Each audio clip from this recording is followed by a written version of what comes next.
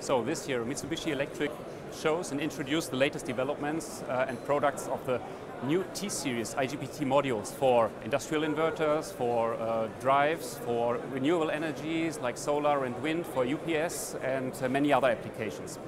To give our customers the opportunity to design a scalable platform concept, Mitsubishi is offering a wide variety of modules with different topologies, different voltage classes and different power ratings.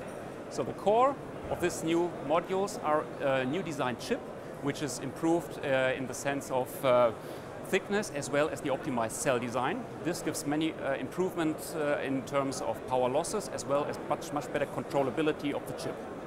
The seventh generation chip technology is implemented in two kinds of modules. One is our Mitsubishi NX module, which appears to be quite similar to many others, but from the inside it offers many significant improvements.